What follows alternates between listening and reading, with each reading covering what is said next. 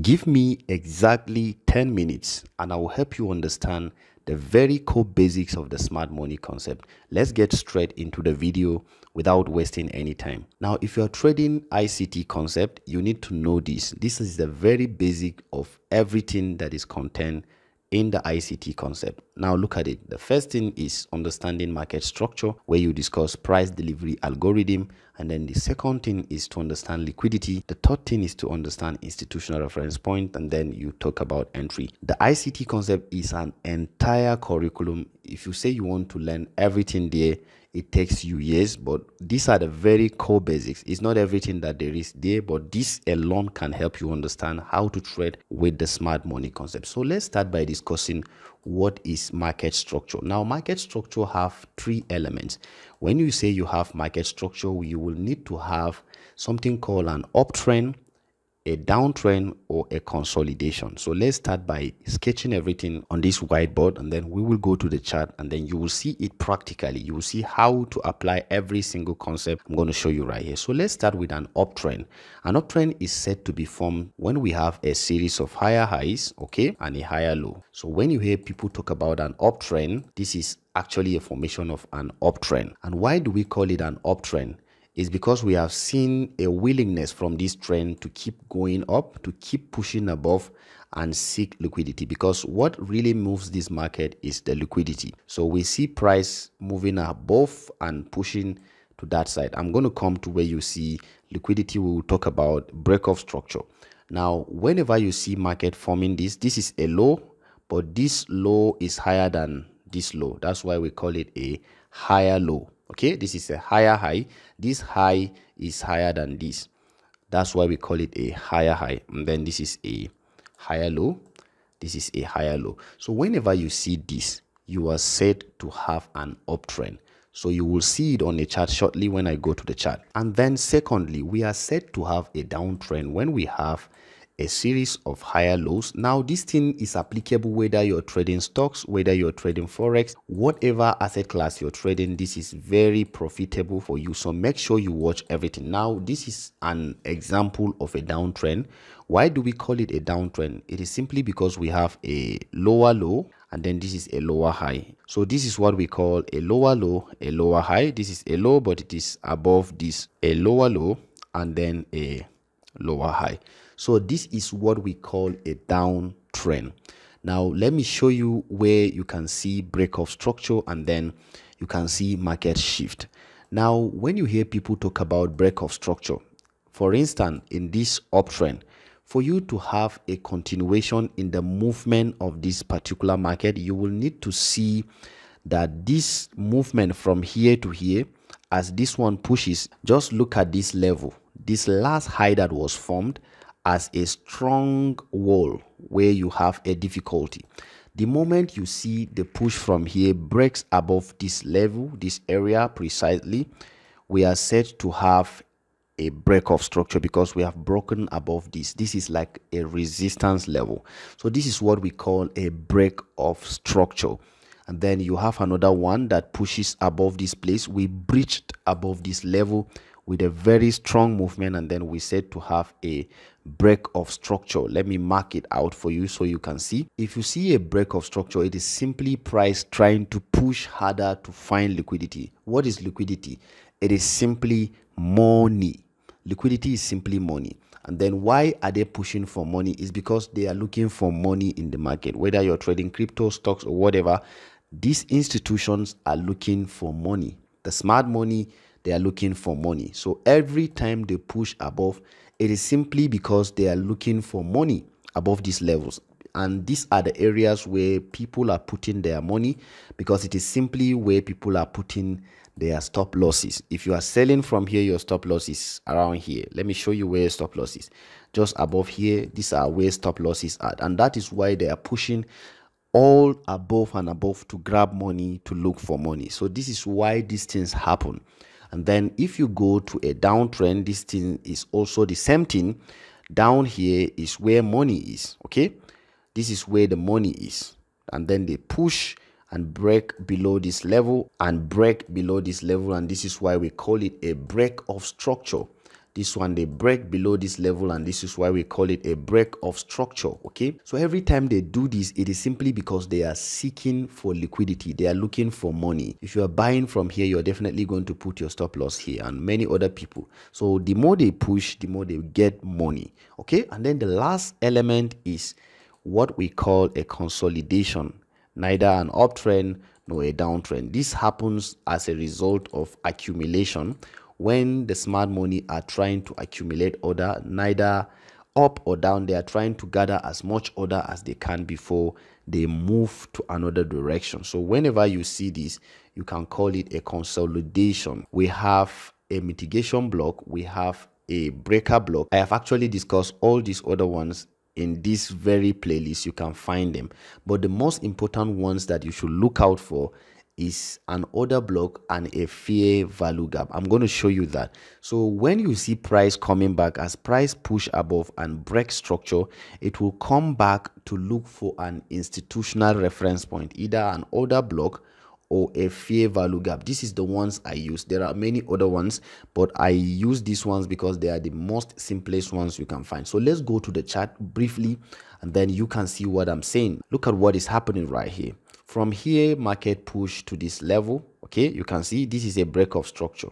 Okay, at this level, this is a break of structure, and we can see it. We have broken above this level. For you to identify a structure, you can see this is, let me expand this a bit. You can see from here to here, the last level is where you can say is your structure. And then when you have the body of the candle push above this level, you can say to have a break of structure. So this is a higher high, a higher low, and then we have another push above structure here. Let me show you that right here. Okay, you can see this one. You can see that the body of the candles here, this green candle, the body of this particular green candle has actually broken above here. So we can say to have a break of structure. I'm trying my best to explain this to you. So all this, we have lower low, we have higher low, and then we have another break of structure here. We have another break of structure. Where did we see this break of structure? This green candle has actually pushed above.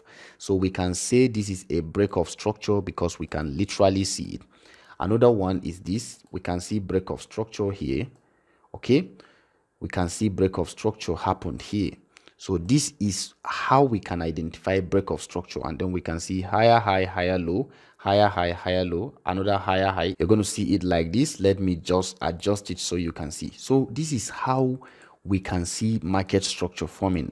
This is another break of structure above this level. You can see. Okay, so this is a break of structure.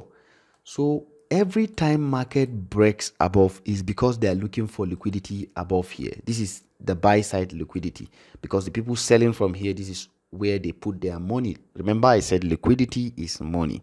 So every time they break above, they move. So the next time they came back, so let me show you how they come back to look for an order block or a fair value gap. So look at what happened here after this break of structure. Okay, let me bring it closer so you can look. Just an example. After this break of structure, we have a higher low. Okay, and then we have a break of structure. Remember, I told you that it will retrace back to an institutional reference point, and I said I mostly use an order block or a fair value gap. Now, what is an order block? The last sell candle, this sell candle, let me expand it so you can see. The last sell candle that was printed before price push above. Look at it. This is the last sell candle. So the retracement will always want to come back to the last sell candle.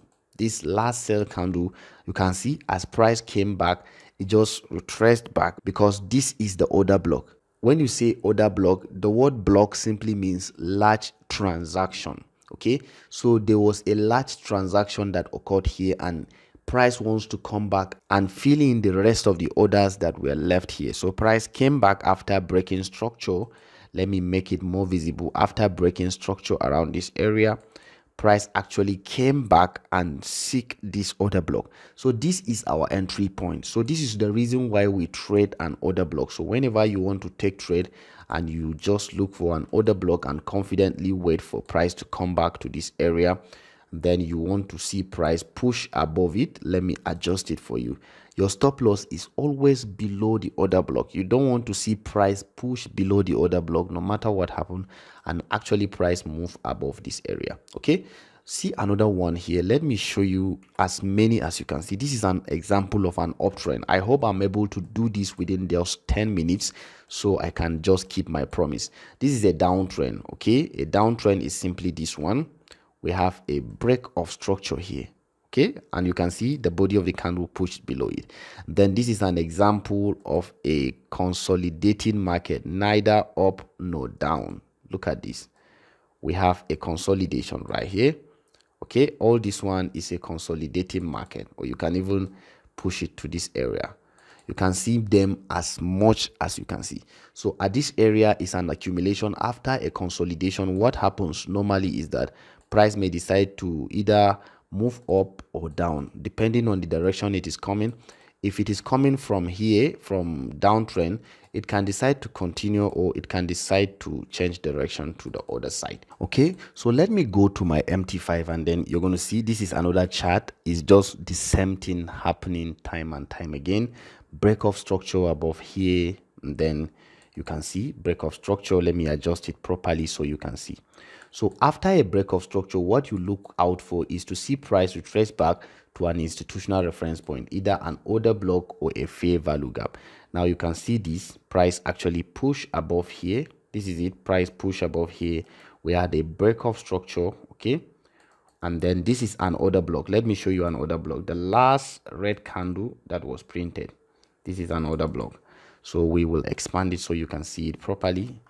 This is an order block. We had a break of structure here, price pushed above, and it came back and tested the order block, and then it moved up. So we look for an order block for price entry, or a fair value gap. This is an example of a fair value gap. A fair value gap is simply an imbalance as a result of price delivery. This is it. This is the fair value gap. Okay, so this is how the smart money concept works. Break of structure, okay, seek liquidity above as it breaks structure, and then it retraces back to an institutional reference point. Those 4 key points I shared with you, they are the very foundation of everything you need to know about the smart money concept. Let me show you them again so you can see them. Let me just adjust it a bit. Market structure, where we have a uptrend with a break of structure or market shift, and then we have liquidity. As it breaks structure, it seeks liquidity above, okay, then it comes back to an institutional reference point, either an order block or a fair value gap, and then you have entry from there. And I showed you an example as such. So this happens time and time and time again as you trade in the financial market. I hope you look out for all the other videos in this playlist. There are more explanatory videos that you can see. Thank you guys for watching. If you have any question for me, let me know in the comments. See you in the next video.